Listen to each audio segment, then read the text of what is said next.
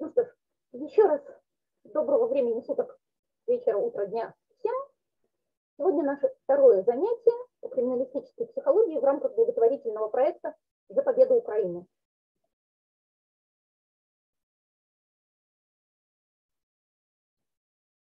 И сейчас даже будут видны слайды. Здравствуйте, слайды.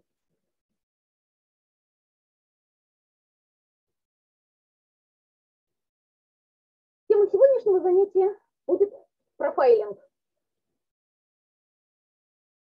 А помогать мне будет смогу Холмс, наш консультирующий дракон, и лапочка кроколоки, которого, я надеюсь, всем видно, который также образован, как офицер Руперт Робердот, которого вы видели в прошлый раз, он слушает все мои лекции, включая те, что для студентов.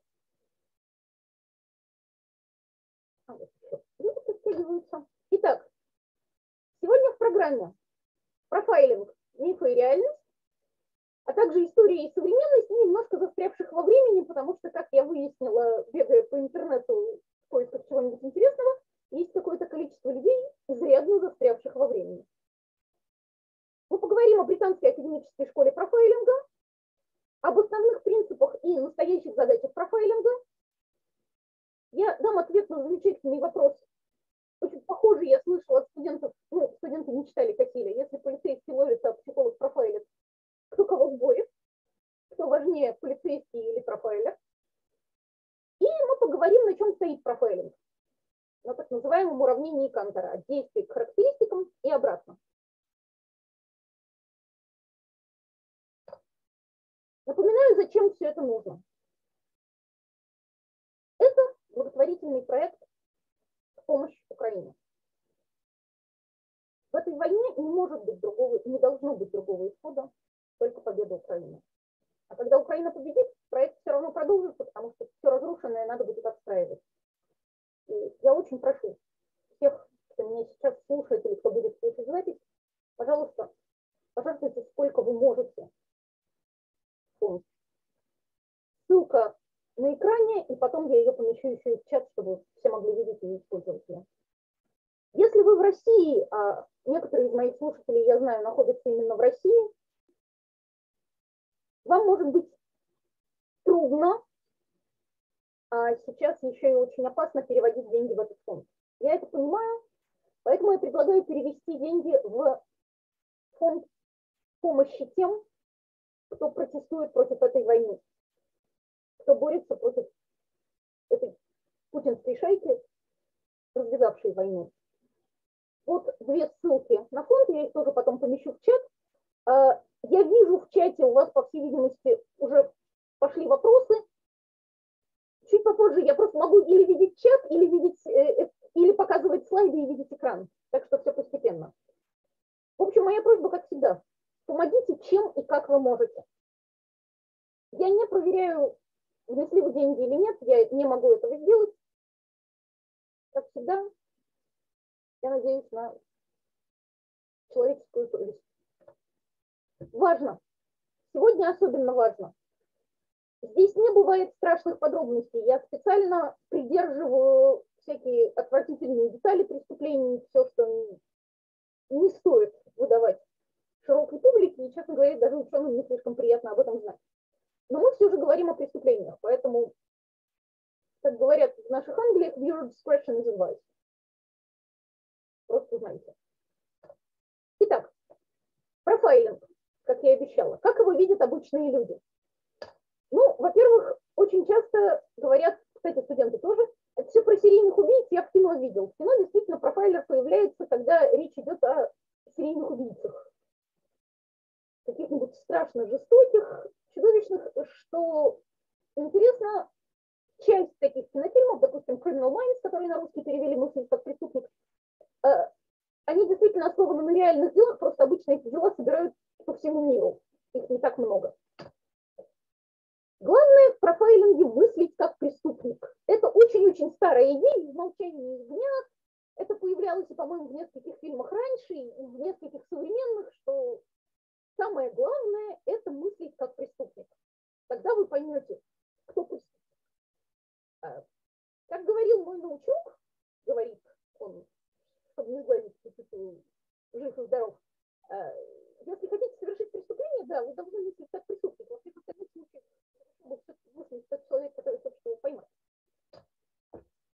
регулярно, Ватсон, это дедуктивный метод.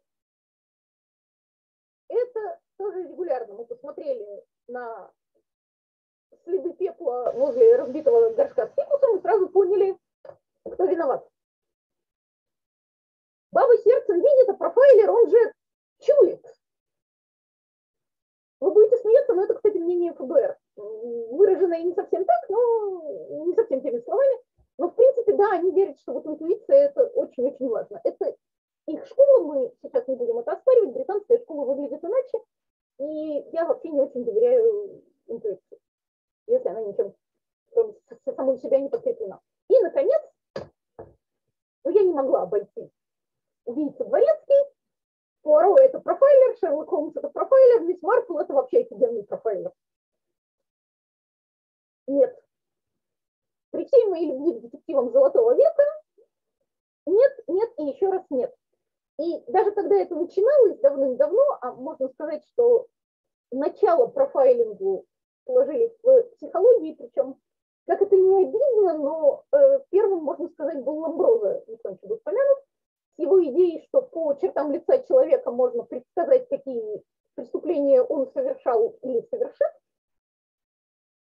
Ну, в общем, так это не работало даже во времена Ламброзо, с ним вообще приключилась большая неприятность. Эти идеи он публиковал, это считалось одной из научных школ того времени, 19 век. Тогда было много интересных идей, особенно в нашей области. Но уже тогда пара его коллег, как раз, кстати, по-моему, они, кажется, они были тоже тогдашней версии психологов, взяли и с точки зрения Ламброза, ламброзианских вот этих вот схем, разобрали лица студентов юридического факультета. И обнаружилось, что вот буквально ни один не должен на этом факультете находиться, потому что по лицам уже ясно, что это преступник. В общем, неловко вышло. Был даже по тем временам большой скандал, но самое смешное, я говорила, что есть люди, застрявшие во времени. Так вот, буквально недавно я видела даму, именующую себя профайлершей. Дама утверждает, что как раз вот пользуется техниками великого ученого Ламброза. Дама живет в 21 веке, если что, и явно во времена Ламброза не жила, так что ее не вынули из холодильника. И профайлирует она не только преступников, но и вообще всех. В частности, когда вы берете на работу бухгалтера, проверьте, что у него тонкие губы и острый нос, потому что иначе это плохой бухгалтер. Бухгалтеры среди присутствующих есть? Посмотрите в зеркало, годитесь ли вы в бухгалтеры с точки зрения Ламброза. Ну, слава богу, никто, кроме этой дамы, так не следит. Я вижу, что у нас не только вопрос, но и поднятая рука, можно звук получше, как будто не совсем в микрофон говоришь. Так, окей, я сейчас попробую что-нибудь с этим сделать. Извините, ради бога, тот микрофон, что есть. Так лучше? Как слышно меня? Я могу говорить вот так вот прямо в микрофон, если это помогает. Хоть немножко. Хоть немножко лучше или все по-прежнему? Чуть лучше. Все равно чуть-чуть. Ну, тут только сделать погромче. Я прошу прощения, но действительно все, что есть, к следующему разу я проверю. Сегодня вроде все нормально работало днем. Ох.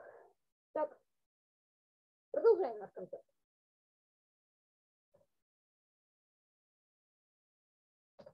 Итак, профайлинг на самом деле это иллюстрировано портретом, который нарисовали с меня. Вот этот хвост, торчащий из книг, это я, и это, в общем-то, правда. Профайлинг на самом деле, как доказали британские ученые, я не шучу, это действительно очень-очень много чтения исследовательской работы, но разберем подробнее. Итак, как вообще началась британская школа профайлинга? Сначала об этом, а потом в чем она заключается. В 1982-1985 годах у лондонской полиции на руках был очень неприятный кейс. точнее, больше 40 кейсов серии изнасилований в северных районах Лондона. К 1985 году случаев было больше 40, и в 1985 году произошло первое в серии убийство. Убийств всего в этой серии было 3, и полиция совершенно искренне не представляла, что с этим делать. Потому что подозреваемых у них не было. И вот тогда, если не ошибаюсь, Руперт Херритедж отвечал за это дело. По-моему, он тогда был старший следователь. Они пригласили профессора Дэвида Кантера. Профессор Дэвид Кантер на тот момент был уже довольно известен, но отнюдь не как специалист в криминалистической психологии, а как специалист в психологии поведения людей в искусственной среде. В частности, он к тому времени написал очень интересную книгу о поведении людей при пожарах. Это очень важно, например, для архитекторов и дизайнеров, как построить здание таким образом, чтобы выход, аварийный выход был наиболее естественным. Собственно, вот поэтому его и пригласили консультировать в этом кейсе, в надежде, что, может быть, он сможет хоть что-то рассказать о поведении преступника, что поможет полиции. Я понимаю, что это звучит как начало кинофильма, и если бы я не слышала эту историю из первых рук, я бы, возможно, тоже не поверила. Но я ее слышала из первых рук, а вам придется верить мне. А дальше... Так, секунду, да что такое? Вот это, кстати, профессор Дэвид Кантер. Он примерно так и выглядит, насколько я знаю, всегда.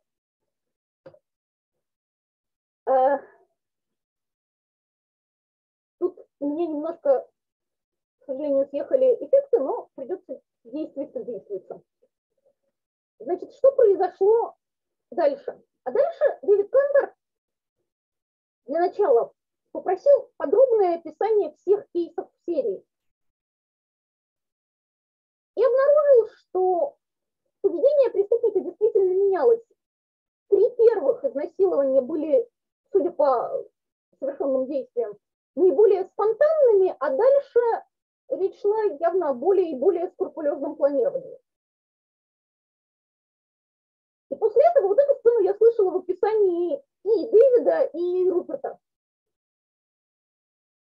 Дэвид попросил нанести на карту не все преступления на одну карту, как это было сделано полицией, а по годам, а точнее даже по периодам изменения паттерна действий. И когда это было сделано, Дэвид подошел к самой первой карте, где было только 3 кейса, и спросил: ваш подозреваемый живет вот в этом районе, правда? В общем, дальше настала тишина, потому что у полиции подозреваемого не было вообще. А Дэвид не мог понять, как это нет подозреваемого, но очевидно же. Очевидно было потому, что, как я уже сказала, Дэвид был специалистом по поведению человека в среде. Спонтанные действия, особенно такого рода, не могут быть совершены, где-то их больше одного, скажем так, если больше одного преступления, далеко от привычного участка. Это потом, при эскалации, человек отходит все дальше и дальше от привычных мест. А сначала, я не знаю, в чате я вижу, присутствуют люди, разбирающиеся в биологии куда сильнее меня, по-моему, у животных очень похожие, но у них охотничьи угодья еще более компактные зачастую.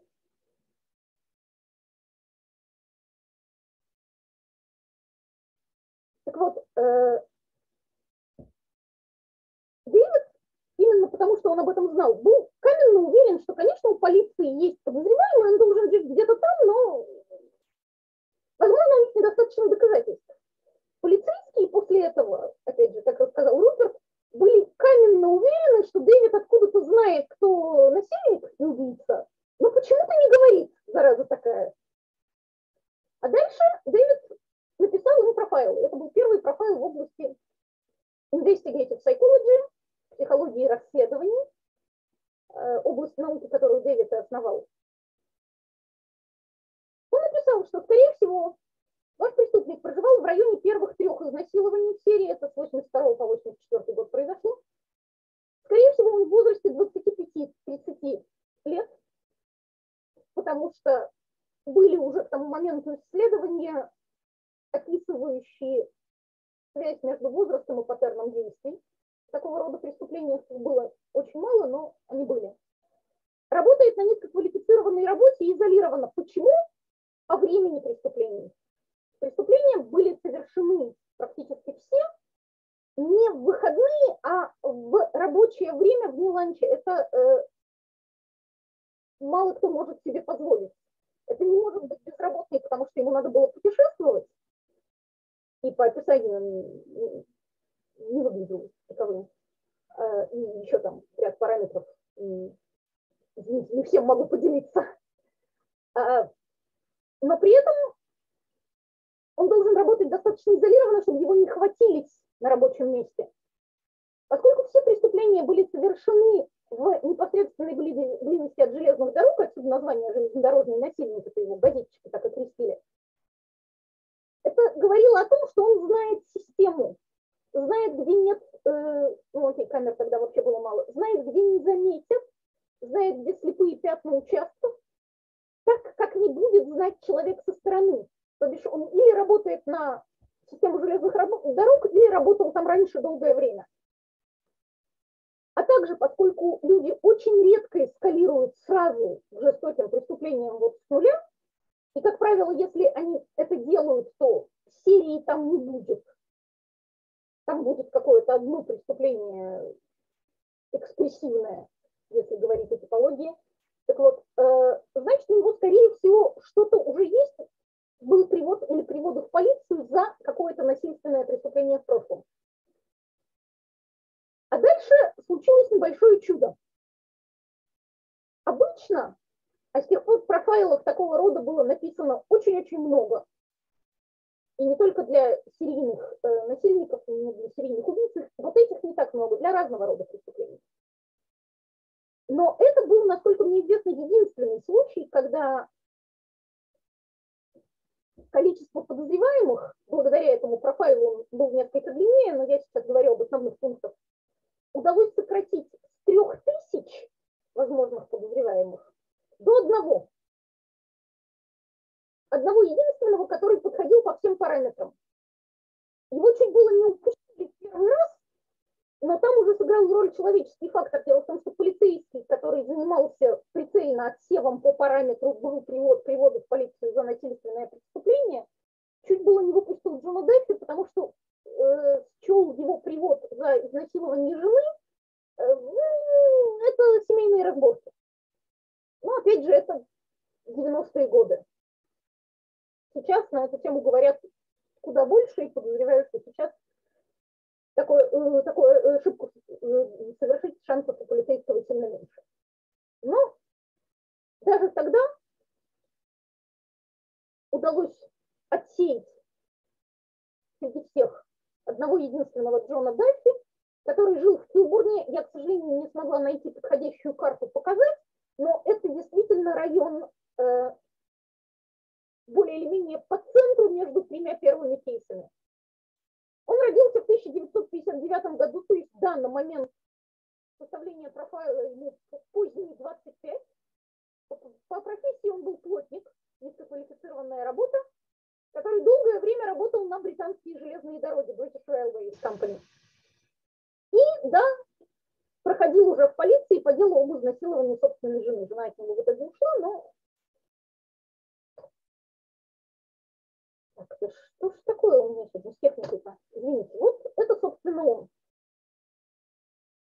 Те из вас, кто смотрел или будет смотреть дело железнодорожного насильника потом в интернете или в книгах, на эту тему было много публикаций, видят, что на самом деле их было двое. Но почему я говорю об одном Даффи? Потому что второй Мукаси участвовал только в небольшой части этих изнасилований, был пойман потом и не участвовал в убийствах совсем. Его поймали уже после Даффи. Сейчас мне было важно показать, как работает британская школа профайлинга. Вот так она появилась на свет. Потому что фактически, что Дэвид тогда сделал, помимо того, что несколько напугал полицию, как я уже сказала, они действительно до последнего последнего момента, это я слышала, собственно, от Руперта, верили, что он откуда-то знает, кто убийца, но почему-то отказывается говорить и водит их за нос. Нет, не знал, действительно, все, что он сделал, это просто применил научный подход и исследовательские методы работы к профайлингу, то, чего не делали раньше. Основные принципы профайлинга. Те из вас, кто читал меня в ЖЖ, наверняка их сейчас узнают, но поскольку читали весьма возможно не все, будем считать, что я специально повторяюсь. Профайл должен быть эмпирически обоснован. Всегда важно показать, откуда то или иное утверждение взялось, на основании каких исследований вы утверждаете, что, например, данный конкретный растлитель малолетних, скорее всего, старше 40. Почему? Потому что были исследования такого Кидни, если я не ошибаюсь, которые демонстрировали разницу в паттернах совершения преступлений между молодыми растлителями малолетних и теми, кто старше. Молодые, как правило, очень жестоко атакуют, те, что старше, предпочитают за жертвой ухаживать. Профайл должен быть построен на логических умозаключениях. Пример, который я приводила в живом журнале, был, если у вас в Шервудском лесу олень застрелен стрелой из длинного лука, то имеет смысл подозревать шайку Робин Гуда, а не стареньких монахинь ближайшего монастыря. Всегда, конечно, возможны исключения. И, может быть, данную конкретную женщину, не знаю, похитили инопланетяне, но по статистике, скорее всего, это сделали не они. И логичнее подозревать совершенно не их. И профайл должен быть полезен заказчику. Вот это обязательно. Заказчиком чаще всего является полиция или кто-то из судебной системы. И это значит, что бы вы там ни сообщали, должно иметь практический смысл. То бишь, я подозреваю, что Дэвид в профайле Даффи мог написать, что у Даффи, не знаю, гипов комплекс, и вообще он где-то при маму вожделел. Но полиции бы это не помогло никак. Любимый момент, который и в кино включают, и, к сожалению, и в жизни включают профайлеры того же ФБР, это что преступник мастурбировал, или вообще какие у него сексуальные предпочтения в принципе. В профайле Зодиака этот момент есть, что он, скорее всего, мастурбировал, когда писал письма в полицию. Откуда я знаю? Может быть и да. Но полиции этой информация не поможет никак. А должна помогать. Потому что когда и зачем зовут профайлера? Профайлера зовут, когда подозреваемых нет или их слишком много. И вовсе не потому, что мы каким-то образом можем сказать убийца дворецкий. Все, что мы можем, это сузить круг подозреваемых. То, что вы видите сейчас перед собой, это не Роршах знает что, и даже не просто так цветовое пятно. Это результат работы программы географического профайлинга, точнее, системы географического профайлинга Драгонер, тоже, кстати, разработанный Кантором и его группой. Эта система позволяет по ряду параметров вычислить горячие районы, горячие в том смысле, что в них наибольшая вероятность найти авторов данной серии преступлений. То бишь, в данном случае красное пятно. Наиболее высокая вероятность, дальше круги расходятся. Это не всегда настолько четкое пятно. Иногда зависит от того, какого рода перед нами преступник, какие паттерны передвижения он предпочитает. Это может быть несколько пятен на карте. Это... Затем нужна программа, просто человек будет очень долго это вычислять. Может, но долго пробовали. Так вот, эта программа не ткнет вам пальцем в точный адрес. Хотя один раз такое случилось, когда речь шла об очень длинной серии угонов, у нас получилось таки сузить круг поисков до одного здания. Почти точный адрес. Но, опять же, это редкое исключение. Но уже то, что можно сузить круг поисков хотя бы до одного района, одной улицы, это очень-очень помогает полиции. Особенно, когда, как в случае с Даффи, подозреваемого нет или их примерно 3000. Но при этом важно знать, как я уже сказала, когда нужно судить подозреваемых, так вот важно знать, профайлер – это не профессия. Мне приходится это объяснять студентам каждый год и очень часто по нескольку раз. Профайлер – это не профессия. Наверное, надо было это написать капслоком. Что вы там мне показывали по телевидению? Нет такой профессии в природе. Профайлер – это в лучшем случае навык. Профайлер только помогает, он не заменяет никого, ни полицию, ни суд, ни юристов, ни следователей. Человека с этим навыком позовут, если по каким-то причинам подозреваемых нет, подозреваемых слишком много, и никак иначе этот круг не сузит. Вот, как вы понимаете, это бывает достаточно редко. Это еще одна причина, почему профайлер не профессия, а навык. Этому навыку достаточно просто обучить. В свое время, насколько я знаю, сейчас уже нет, но в свое время мы делали небольшие курсы для полиции. Как раз по основным принципам профайлинга. Эти курсы занимали 3 дня.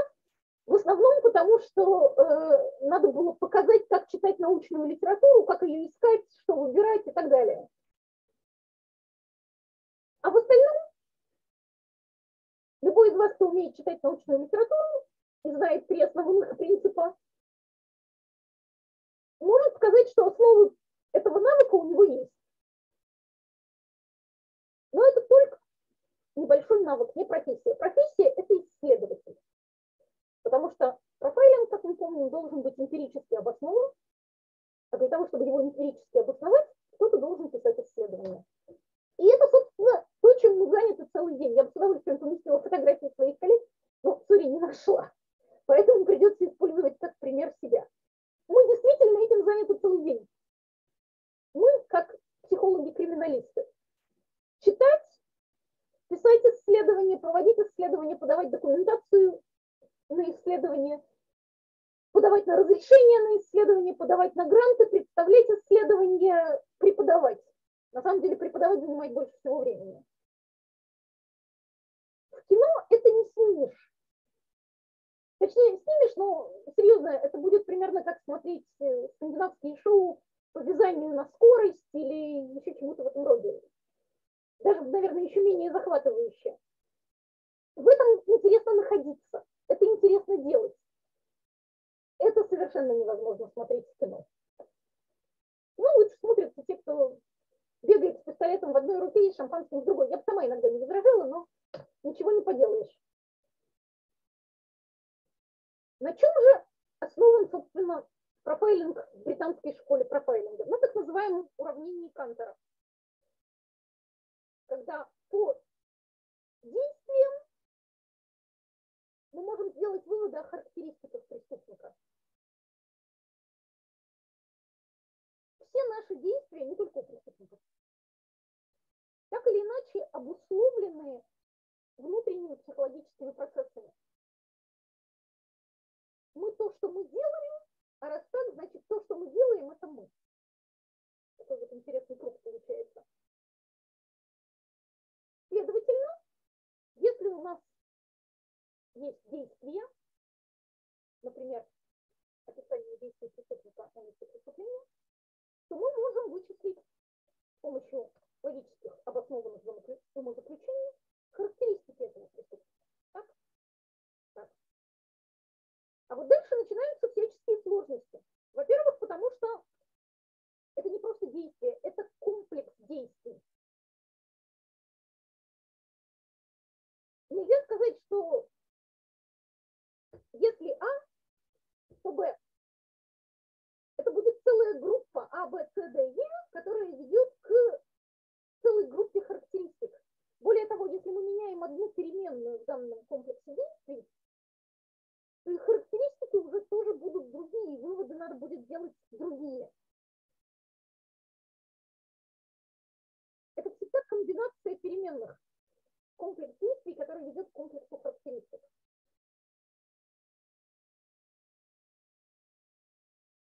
И что особенно интересно, действия могут быть характеристиками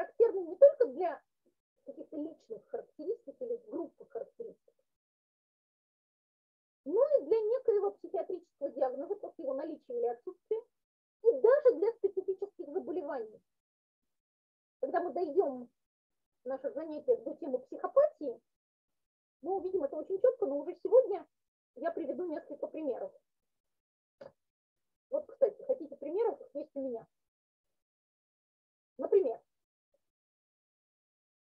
если мы говорим об убийстве, а чаще всего, я должна сказать, анализируют для исследований именно какие-то тяжкие преступления. Убийство, изнасилование, серия убийств, при том, что это не самые популярные преступления. Но это кейсы, которые находятся в зоне высокого внимания, интереса к ним больше. Это не значит, что это единственный кейс, который анализируют. Есть масса исследований на тему поджогов, на тему ограблений, краж, даже мелких краж, подростковых банд и неподростковых банд. На тему терроризма с исследованиями немножко грустно, потому что после 11 сентября это стало слишком модно исследовать терроризм. В результате такое количество ерунды пишут. Ну, окей. Это была проекция в сторону, вернемся к нашим убийствам. Как показывают исследования, если убийца мужчина, то жертва чаще посторонний человек. Тоже, кстати, обычно мужчины. Кстати, мужчины еще и чаще убивают на открытых пространствах вне дома, бары, кафе и так далее. Если убийца женщина, то жертва чаще всего близкий человек. Дети, родители, реже партнер. Вот как раз партнеров чаще убивают мужчины. При этом, если женщина убивает партнера, то чаще всего он на тот момент беспомощен, обездвижен и так далее. И это не зависит от страны. Этот паттерн присутствует в разных странах и в разных культурах. Он немножко по-разному проявляется, но тем не менее.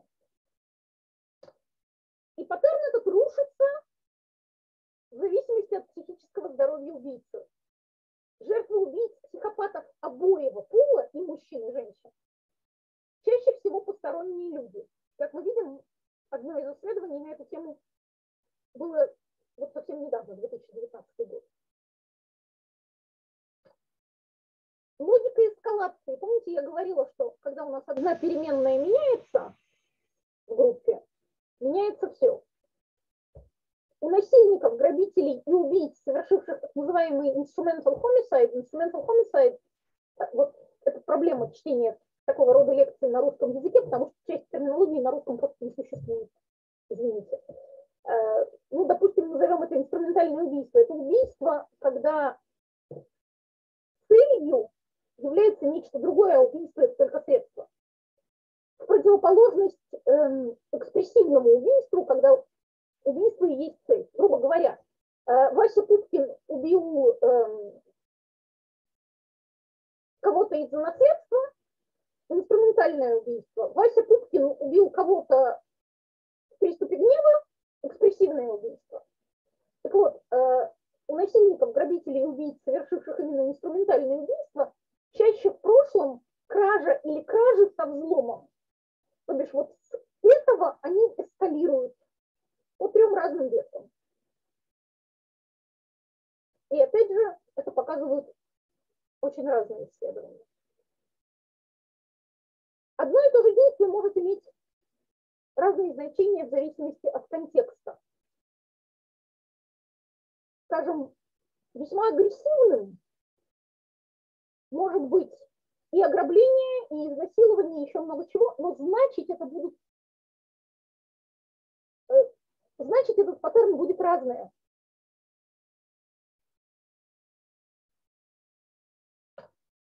Вот, например, к вопросу о действиях. Я немножко позже объясню о том, что такое роль, навязанная жертве, и как это вообще связано. В данном случае то, что вы видите перед собой, это результат исследования действий преступников в 66 случаях изнасилования. Преступники разные. Действий всего было выделено на основании анализа описаний 33. И потом было проанализировано, насколько часто те или иные действия появляются вместе. За этим был использован smallest space analysis. Это такой относительно редкий статистический анализ, который позволяет проверить взаимосвязи сразу между большим количеством переменных. Фактически проверяет взаимосвязь каждой переменной со всеми остальными. Соответственно, то, что вы видите на графике, чем ближе две точки на графике, тем чаще эти действия вместе появлялись. Чем они дальше, тем реже они вместе появлялись. Соответственно, вот, скажем, blindfolding, когда жертвы завязывают глаза, и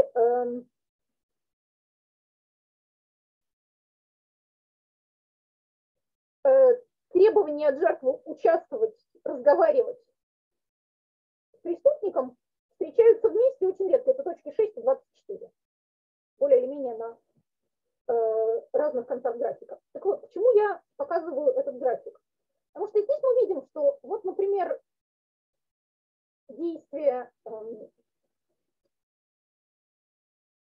внезапное нападение, surprise, обозначенное квадратиком, оно в данном случае ни о чем не говорит. Оно присутствовало практически везде, потому что речь шла о так называемом stranger rape. Все эти кейсы, это было изнасилование незнакомцем.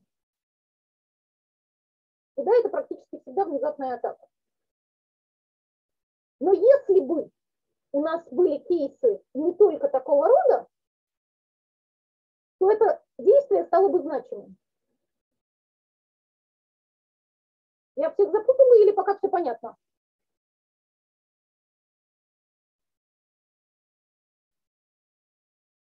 Я так понимаю, что у нас связь шалит, потому что мне пишут, что опять очень тихо, но вот клянусь своим хвостом, ничего не делала.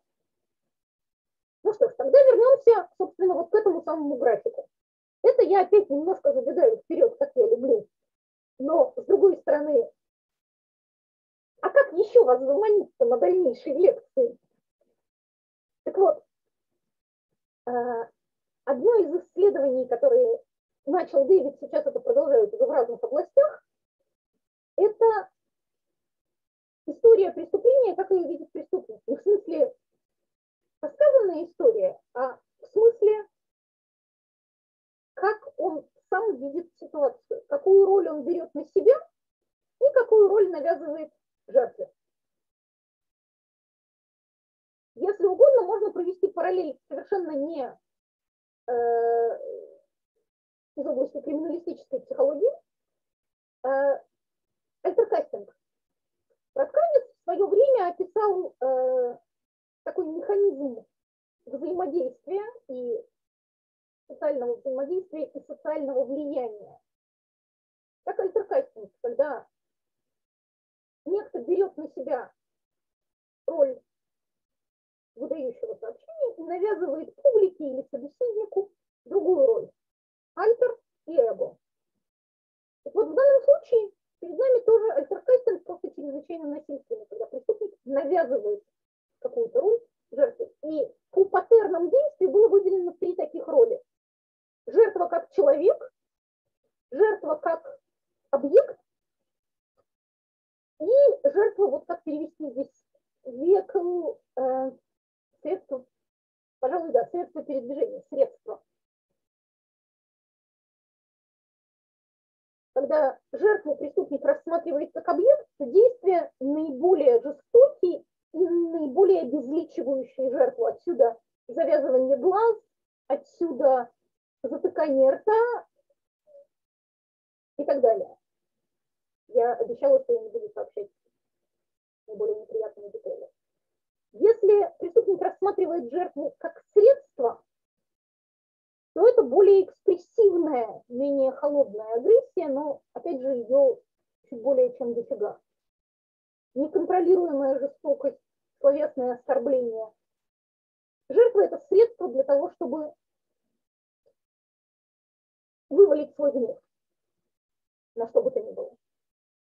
И, наконец, когда преступник навязывает жертве роль личности, это, если что, это не потому, что внезапно насильник видит в жертве личность.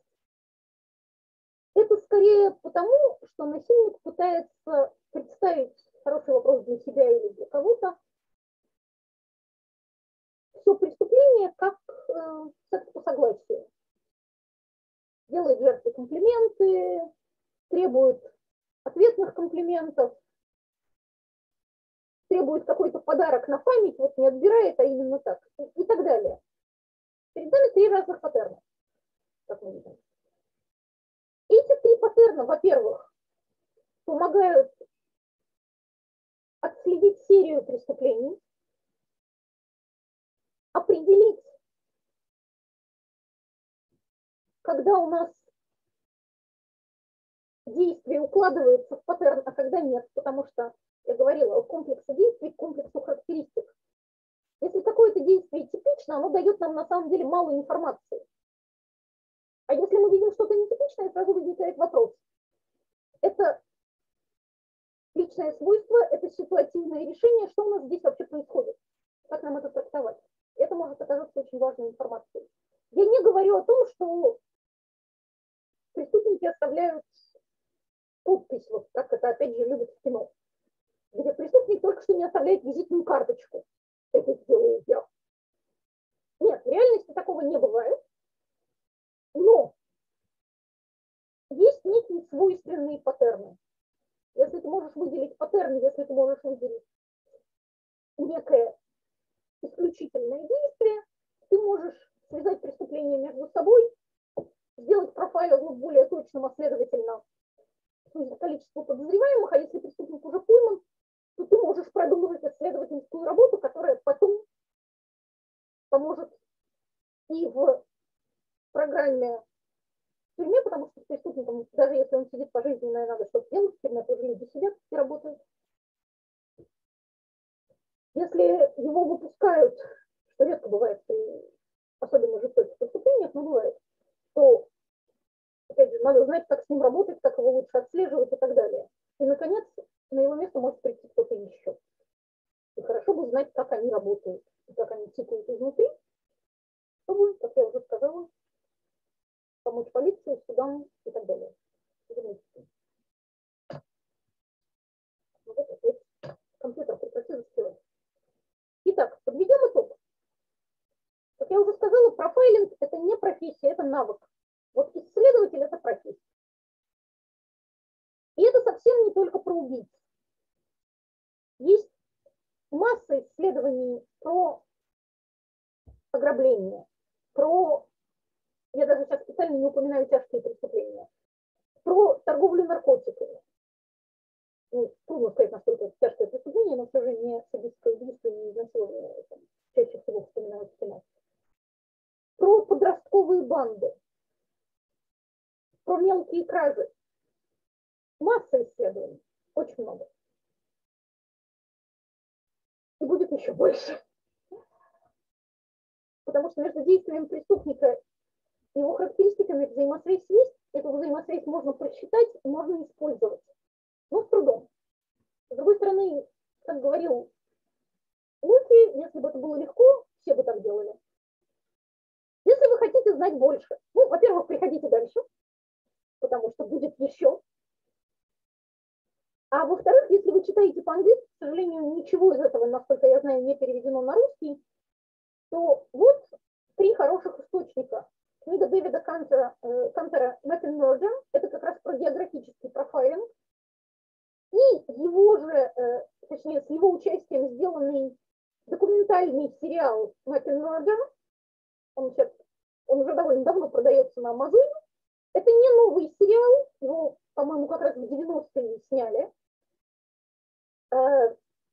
Но очень интересный, и, что, на мой взгляд, особенно ценно в такого рода документальном сериале, он не содержит, опять же, отвратительных деталей, он содержит важную информацию, но никакого смакования неприятных подробностей там нет. И книга Дэвида «Criminal Shadows» – это в некотором роде о профайлинге в целом и о моих любимых нарративах, о которых я потом тоже расскажу в одном из последующих занятий. Ну что ж, подошло время вопросов. Что теперь? Как всегда, я напоминаю, зачем я здесь. Я здесь просить вас поддержать Украину. Если вы вне России, пожалуйста, пожертвуйте вот в этот благотворительный фонд, он помогает армии, он помогает беженцам. Если вы в России, и вам опасно жертвовать в этот фонд, помогите тем, кто поддерживает Украину в России. Помогите тем, кто протестует против этой войны. И подключайтесь к следующему занятию. Тема его будет «Психические отклонения и преступления». Оно состоится в это воскресенье, 13 марта, опять в 6:30 по лондонскому времени, в зуме. Ссылку я дам, когда я вывешу запись, и она будет обязательно в описании самой записи на YouTube. Как я обещала, 45 минут я делаю бла-бла-бла, а теперь время для ваших вопросов.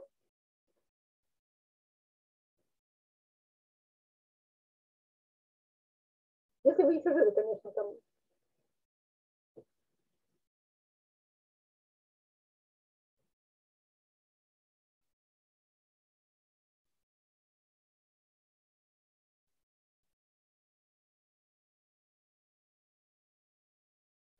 Ну, пока я жду ваших вопросов,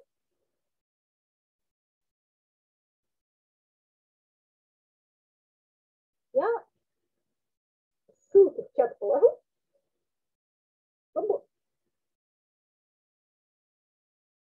всем было проще по ним пойти.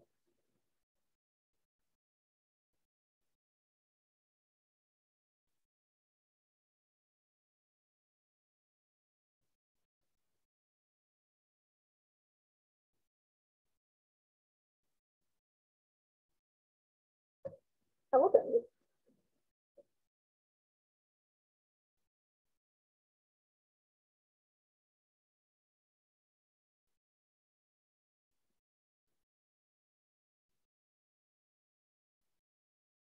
Знаете, когда у меня студенты так молчат: о, участвовала ли ты лично в работе? Наконец-то у нас есть вопрос. Как профайлер, если это можно спрашивать. Спрашивать можно, но я боюсь, что я не смогу ответить. Профайлинг применяется только в серийных преступлениях, если я правильно поняла. Не только, но чаще всего зовут профайлера, если есть серия и нет подозреваемых. В остальных случаях полиция, в общем, прекрасно справляется. Дело в том, что если профайлинг – это составление профиля, то тогда он применяется потенциально подозреваемого, тогда он применяется примерно везде. Потому что то, что сделает полицейский первым делом, когда у него на руках окажется какой-то кейс, он составит список своих действий на основании того, что является наиболее вероятным решением вопроса. Как я говорила, если похитили женщину, скорее всего, это сделали не инопланетяне. Если кого-то убили, то в первую очередь имеет смысл проверить круг ближайших знакомых. Если убили женщину в ее собственном доме, и она замужем, первым подозреваемым будет муж, и так далее. Типы исследований. Так, секунду, давайте по порядку, а то я чуть-чуть перескочила один вопрос. Я говорила на прошлой лекции о процентном количестве серийников в США. Почему именно там? Потому что в США наиболее высокий процент зарегистрированных дел о серийных убийцах. Скорее всего, это связано с тем, что у них очень хорошо работает система регистрации таких дел. Она и раньше появилась, и более централизована. Но не только с этим, допустим, количество шутинг, стрельбы в школах, там тоже выше всего. Это никак не объясняется просто наличием оружия, чтобы там не говорили противники легализации. Можно долго рассказывать о том, как это объясняется. У меня одна из знакомых занималась исследованием этого дела, кстати, доктор Хамбли. Когда она этим занималась, она была еще доктор Симпсон. Так вот, она, например, говорила, что все вот эти вот признаки потенциального убийцы в школе, человека, который придет с ружьем и всех перестреляет, что это должен быть там в депрессии, плохие отношения в семье, и там еще длинный список, что это все ерунда на постном масле, и это так не работает. Хороший вопрос, что работает, но факт остается фактом. Расскажите, пожалуйста, про типы исследований, на которые опираются профайлеры. Кажется, составление статистики по разным параметрам, тип преступления, характеристик осужденных как-то уныло. Потому что это не то, что мы делаем. Нет, смотрите, статистика по разным параметрам – это вообще не мы.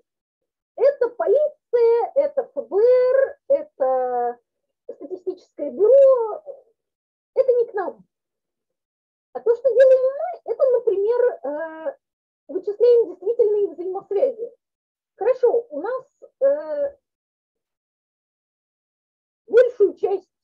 знаю, преступлений класса А совершают люди вот такого-то возраста. А почему? С чем это связано? Как это работает? Ограбление, собственно, вот географический профайлинг, на чем он основан, как раз основан на исследовании. Какое расстояние обычно проезжают грабители? Почему ограбление в этом районе? Почему, если дом был ограблен один раз, то, скорее всего, и ограбят его второй?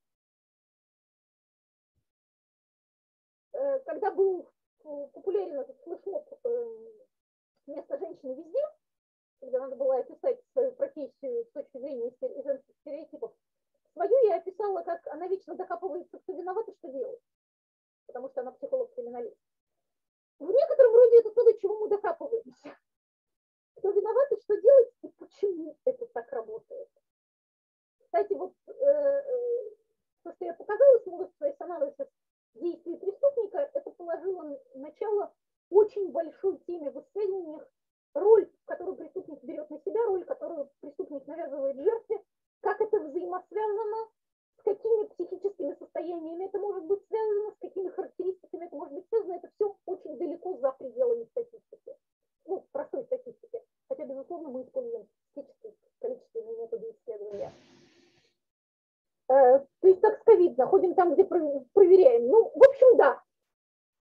Потому что это, если возвращаясь к теме серийных убийц, потому что, скажем, сколько их в Южной Америке, это очень хороший вопрос. Какое-то количество кейсов описано, но в целом там и еще в ряде стран учет ведется таким образом, что там до сих пор могут быть, я не знаю, стаи вампиров. И об этом никто никогда не узнает. Те, кто пишет детективы, хоть что-нибудь понимают в профайлинге или там всего вымысел, можно пример очень хорошего профайлинга в литературе. Я бы с радостью, но я просто не знаю хороших примеров. Я знаю плохие. Вот так получилось. Дело в том, что получается, что или это хороший документальный текст, вот как у Кантера, он действительно пишет очень хорошие документальные тексты, не говоря уже о том, что он пишет хорошие исследования. Ничего не поделаешь, я люблю своего бывшего научника. Но он абсолютно этого заслуживает. А когда речь заходит о детективах, тут все упирается в то, что документальным его практически не сделать, а если делать его зрелищным, то получается полная ерунда. Даже если пишет человек, который что-то слышал недавно на русском, кстати, вышел детектив какой-то польской писательницы, Уветин, я не помню ее фамилию, судя по ряду признаков, она, видимо, приезжала в университет, где Кантер работал. Потому что несколько моментов, которые она описала, это знает человек, который там бывал. При этом то, что она пишет о профайлинге, полная чушь, а почему она Кантера, постоянную соавторшу доктора Янгс, внезапно сделала романтически настроенным мужчиной, я вообще не понимаю. У меня есть несколько предположений, но это будет задание по языку более-менее. Потому что занимательнее, если второй номер у Кантера романтически настроенный молодой человек, а не прекрасный исследователь женского пола. И так, к сожалению, во всем. Поэтому есть просто хорошие детективы, я их собираю. Я очень люблю детективы Золотого века, вот книжные полки у меня за спиной. Часть вам видно, это во многом они, но детективов с научной подоплекой, извините, чего нет, того нет. Есть детективы, которые хорошо описывают работу полиции, так что полицейские восхищаются, но это Терри Претчетт. Американский и британский методы, не совсем поняла отличие. Американский метод основан, и они это совершенно открыто говорят, это не я сплетничаю, это то, что они пишут, тот же Росмо, основан на интуиции, они совершенно сознательно отрицают научный подход в профайлинге. Это должна быть интуиция, возможность встроиться в сознание преступника и мыслить как преступник. Британский подход – это научный подход. Вы должны мыслить как ученый, свои выводы вы должны подкреплять не интуицией, а эмпирическими доказательствами и логическими умозаключениями, основанными на результатах исследований. Как видите, разница огромная. Это не значит, что мы совсем не сотрудничаем. Откуда я знаю с точки зрения ФБР, я еще и с ними лично на тех же конференциях встречалась. И откуда у моей коллеги, бывшей доктора Симпсон Хамбли, были данные по стрельбе в скор, потому что она работала с ФБР. Но разница в подходах, она остается разницей в подходах.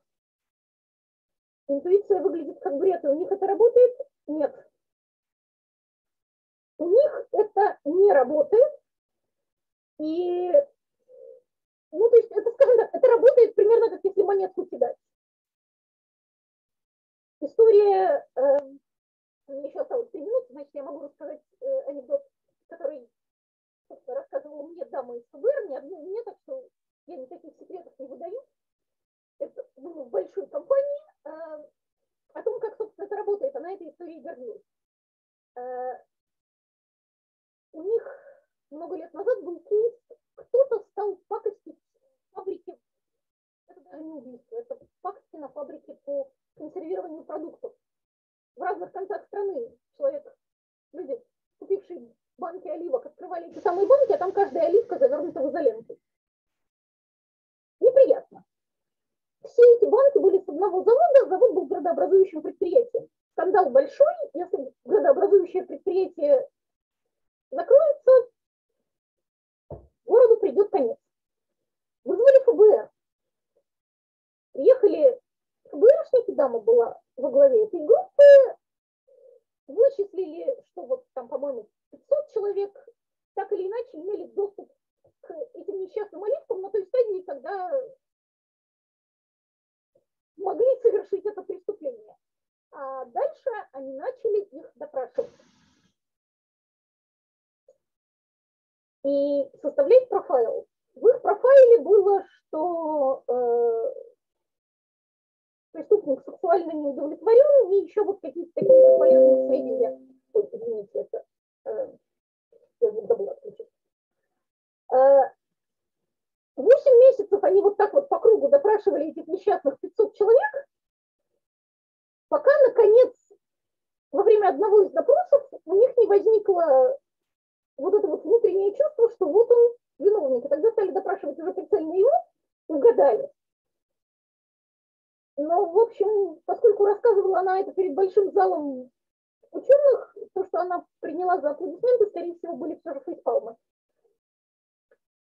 То бишь, я не говорю о том, что у них вот все работает настолько через задницу. Скажем, лучшая книга по серийным убийствам и серийным убийцам на данный момент написана Эриком Хики, который сотрудничает с ФБР, но он, кстати, ученый при этом. Это странный, своеобразный, честно говоря, абсолютно мне непонятный подход, и работает он именно так, но что поделаешь? Такова наша суровая реальность. Будем честны, бардак есть везде. Просто у нас он выражен по-другому, и наш бардак опирается на исследования. Вопросы? Крики о помощи? Или отпустить ваши души на поколение? Я так думаю, что стоит уже отпустить, потому что 7:30 я обещала час. Тогда спасибо большое за интересные вопросы. Спасибо, что пришли, и спасибо за то, что вы помогаете Украине. Война закончится. Я надеюсь, мы все останемся и сможем праздновать окончание войны и победу Украины. Люблю. Жду вас в воскресенье на следующем занятии. Всем счастливо.